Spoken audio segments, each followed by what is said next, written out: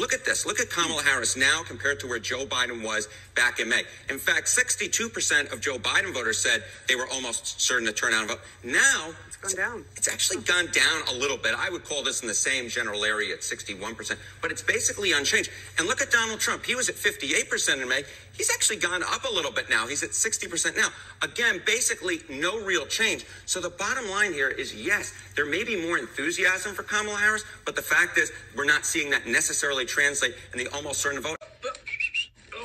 Yes, there may be more enthusiasm for Kamala Harris, but the fact that... And one little other note, Sarah, I will note this. Donald Trump is more popular today than he was on August 13th in either 2020 or 2016. What? Donald Trump is more popular today